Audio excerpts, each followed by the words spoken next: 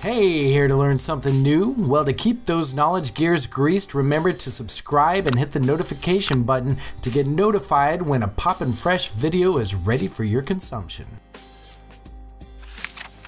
In the history of nerd debates, you have classics like Windows versus Mac, Edison versus Tesla, AMD versus Intel, and now Arduino versus Raspberry Pi.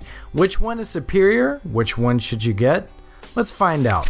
Why is it that these two frenemies are always being compared to one another? Probably because they're about the same size, you can control electronic components with them, and they're both very popular amongst the tinkering community.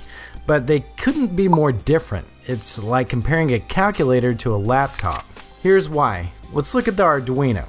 This is the device you want if all you want to do is control electronic components and nothing else. You can add motors, lights, sensors, and even wireless and Bluetooth modules to it, making it the perfect platform for building robots. The heart of the Arduino is this little chip right here. This is known as a microcontroller. Microcontrollers are chips that were created by Texas Instruments, the same people that made it big on developing calculators. So comparing this to a calculator really isn't that far off. These microcontrollers have basically everything they need to store, run, and execute programs right within the chip itself, and they don't require much power to run. You'll often see them powered by 9-volt batteries. Arduinos come in all different shapes and sizes, so no matter what size project you have, there's most likely an Arduino out there for it. They also have options for easily attaching pre-made peripherals called shields. These sit on top of the Arduino like so, and you can use them to easily add Bluetooth, cellular, Ethernet, motor controls, LCDs, and tons of other components. Even though microcontrollers are mostly self-contained, you still have to connect it to a computer in order to program it. But once you've uploaded your code to the microcontroller, you could then disconnect it from the computer and let it run as a standalone device. The code it uses is similar to the C# programming language, but there are a few third-party options out there for programming it using Python or Blockly. But this Arduino software that it's running is the primary way to program the microcontroller. Alright, Raspberry Pi, come on down, it's your time in the hot seat. Okay, unlike the Arduino and its do-it-all microcontroller, the Raspberry Pi sports a microprocessor, which requires assistance from separate chips to be able to store, run, and execute code. So if you're familiar with the motherboard of a computer, the microprocessor is the processor, the heart of the computer. And then you have the RAM, your graphics controller, Ethernet controller, and your hard drive, and all these other separate components that are required for the computer to run. So if you shrink all that down to a single board, you've got yourself a Raspberry Pi. So being an entire computer itself, you can see why it's difficult to compare it to an Arduino. The Pi has built-in USB, graphics, wireless, Bluetooth, and audio, and it runs the Linux operating system, so you can literally use it like you use any other computer. But because of that, it also requires more power than the Arduino to run, and the added layers of chips and software not only make it a lot more complex than the Arduino, but also make it more complex to operate. So why then does it get compared so much to the Arduino? It's because of these. These are known as general purpose input-output pins, and like the Arduino, they can be used to control other electronic components.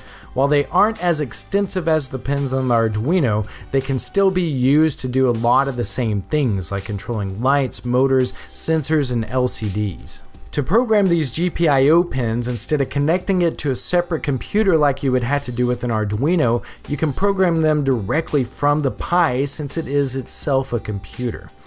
Python is the primary programming language for programming these pins, but then you can also use some of the more popular programming languages that are out there.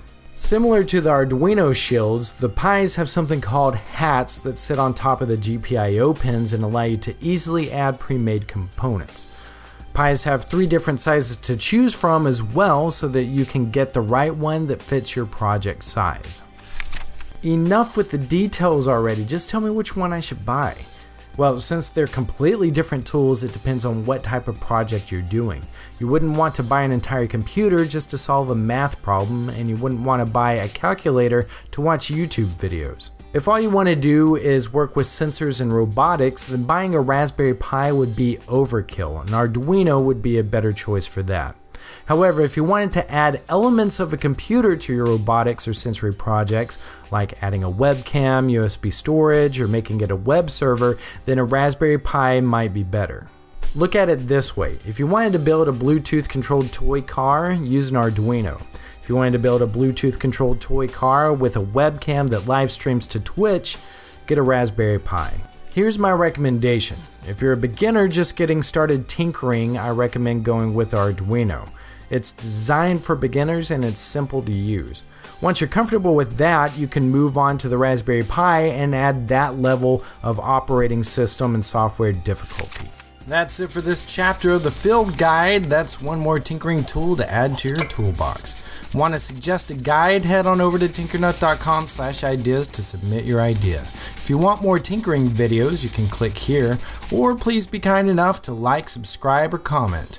If you made it this far, here's your reward. The very first domain name ever registered was www.symbolics.com, and it was registered on March 15th, 1985.